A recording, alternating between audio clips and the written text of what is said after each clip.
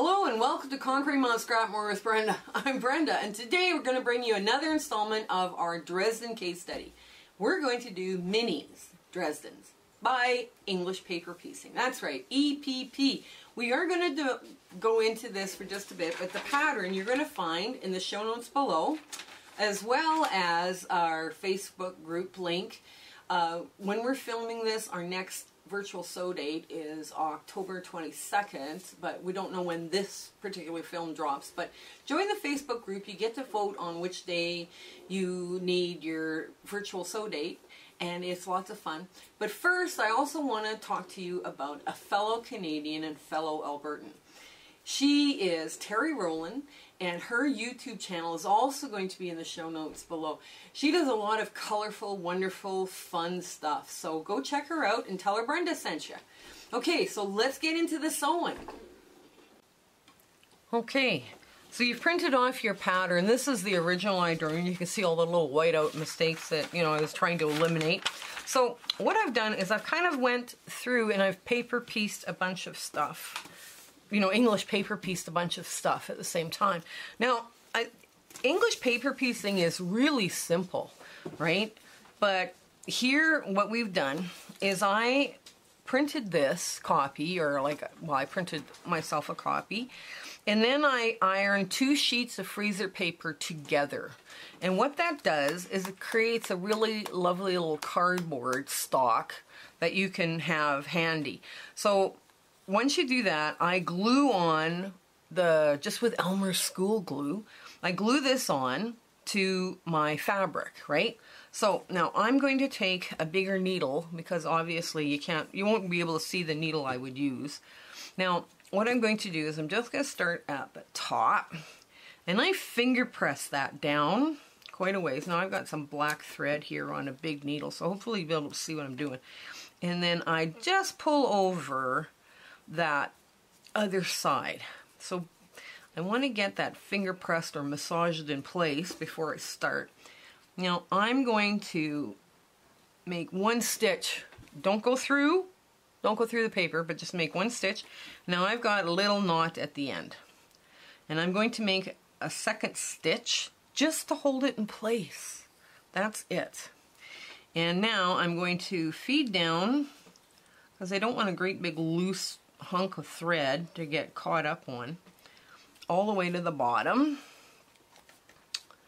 Oh, I hope this thread is long enough. So now what I do is I've got this nice and finger pressed.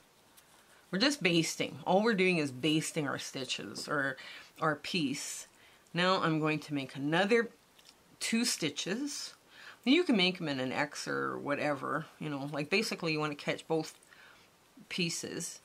And now this is such a short little bit that you don't even have to slide across. You want to make 2 little stitches again.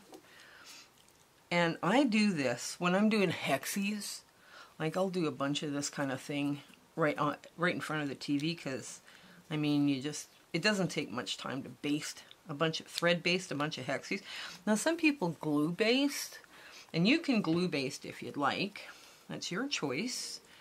It's not my choice. I always have some thread hanging around here that needs to get used up, and I just take 2 stitches right here, and of course I'm almost out of thread, so this is not working out the way I need to. And I just go like this, and I get a pair of scissors. Now if I was thread basting, I use whatever thread I have kicking around, right? I don't get fussy over what kind of thread or anything. And in this demonstration too, I'm going to be showing you how to do this with Orifil thread, which is a good thread. Normally I would use an 80 weight and a number 9 straw needle, but we have tried and tried and tried to get those camera shots. And I'm just making a little granny knot, that, a something that you would use on your shoelaces, right? So just to clip that out of the way, get this. There we go. Now this is my, here, I'll flip this over. This is my basted piece, right? So what I'm going to do now is I'm going to carefully line this up, this basted piece up, to this side, right? Now you can see that this doesn't quite match, but it will come together. It will come together and lay flat, right? But right now it's because of, you know, it's just the way it is. It wants to be that way. So I've taken, oh, I know what I was supposed to do. I'm not supposed to do this. I'm supposed to show you guys how I make my quilter's knots. And I'm just going to just offset these. So I'm only going to use one string. Now this needle is way too big for what I would do, but I mean, for demonstration purposes, you have to see what I'm doing. So I wrap it around, oh, a few times, you know, just like that. And you can see all the thread is built up right close to my thumb nail, right there on the spool. So now I pinch it with the other fingers and I pull all of that through and I just keep pulling, pulling, pulling, and I have a knot. Very simple, very, very quick. Now, what you're going to do is you're going to pick up your ring or your partial ring, and what I did is I just sewed one on at a time because I was doing this over a couple of days watching TV. Now I go straight into the corner. I'm just going to move this out of the way. And I do 3 stitches right in the corner. This is kind of odd working with such a big needle doing this. But, and you just do 3 right in the corner. 1, 2, 3. And what that does, and what you're trying to do is only pick up the cloth. You're not picking up the freezer paper inside, right? So you're just doing this. And I picked up a little freezer paper. There we go. And you can feel it with your needle. If your needle's really sharp, you might puncture the freezer paper. But basically you want to pick up a couple of threads on each side. And this goes along fairly quick. Now you don't have to go crazy and go for the 21 stitches an inch or anything. This is more of a, I always like to think of English paper piecing as more meditative, right, than anything else. Okay. Oops. And every once in a while, your piece will get caught, catch up your thread, so you just pull it through. Now, you can use thread conditioner, and that helps not tangle. Like I say, I use normally, if I'm doing English paper piecing and I'm doing something really good, I'll use a 9 or 10 needle and a 80 weight or 100 weight. That I find that works best for me. And I'm just going to quickly zip along. So, how's your day going? I mean, my day here has been, our cat was sick and he's on the mend, so that was, he's older. I know some people aren't cat people, but he's an older cat and he's a lot of fun. Sometimes he's difficult, but yeah, of course, now that I want to hurry, it's not going to let me. Every thread is dangling around that corner. There we go. And you're always sewing from your dominant hand to your non-dominant hand, right? So it doesn't matter if you're left-handed. If you're left-handed, you would be holding this exactly the opposite. It would be like a mirror image, and you'd be working from this side out. So basically, you're working on straight lines. You're not putting curved pieces together or anything like that. So this is... I kind of liked how this turned out. Yeah, I've got a big space for yellow to go in the center when I applique this onto something, or and English paper piecing too. This, if you decided to do like a few rings and then interlock them, okay, this would kind of be fun too. You know, a little different block or whatever going on. But we just decided to do the one. But if you did 3, you could interlock all 3 of them. You know, just by getting everybody to this point and then sewing them down in place, right? I thought that would have been fun, but I thought, no, I'm not going to have you guys sit here and watch me hand sew for like an hour and a half, right? So you know, but anyways.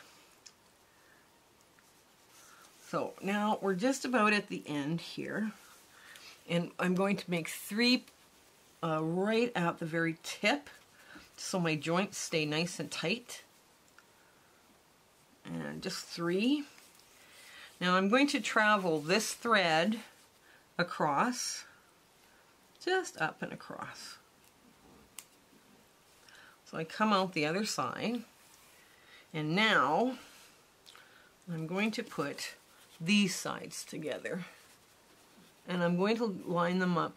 Now I see all these people using these wonder clips or whatever. When I'm doing this, when I'm doing a big project or whatever, I used to use little binder clips, and I find that they work great. You know, they're inexpensive. You can pick them up at any Safeway, or not Safeway, but stationery supply store. Again, we do the 3, and then we just hop along here. Let me see if I can't get this a little closer to see, so you can see what I'm doing. It's hard finding the right camera angle while we're doing this, and because you're moving so much, right? I mean, it's hard for the camera to focus, I suppose.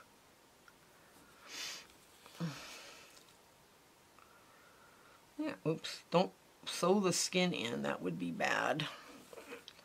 There. And all you're doing is catching fabric. That's it. Like when you're doing hexies, you've got a bunch of Y seams you're going to work with. Well, hexies and Y seams, when you're doing this, Y seams are nothing. And actually this is what I would consider a beginner EPP, because you have no Y seams. All you have is a funny angle, you're sewing to another funny angle, and you're off. You're off to the races. But, okay, there. Halfway, more than halfway. More than halfway. I probably did a better job on the other ones, but oh well. You won't see it from the front. Now there's also, people use ladder stitches sometimes. They'll go through and do a ladder stitch, and that is invisible almost to the front. But all I used, I didn't have any cardboard stock, and I don't have those fancy cutters that people have, those, what, Cricut cutters, I guess they're called. So I just used freezer paper. 2 sheets of freezer paper, shiny side, iron the shiny sides together, and you end up with lovely little pieces now for your English paper piecing. The other thing I have for English paper piecing when I'm doing hexies is a punch. And wow, do I love that. That makes some pretty quick little hexies. Okay, we're right at the corner. Now 1, 2, 3. Okay, now I open this up. It lies flat. Yes, it does. Woohoo! And I turn it over, and I make just a couple of hand over knots. You know, like you twist it like this, right? So this is under.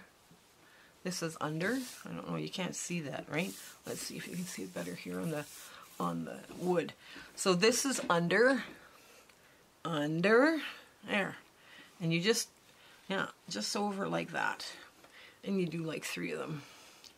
Whenever I do 3.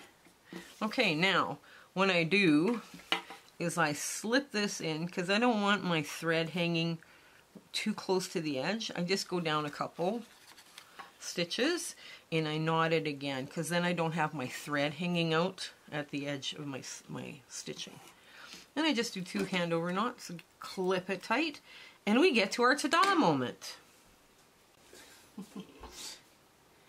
Isn't this the cutest little mini you've ever seen in your life?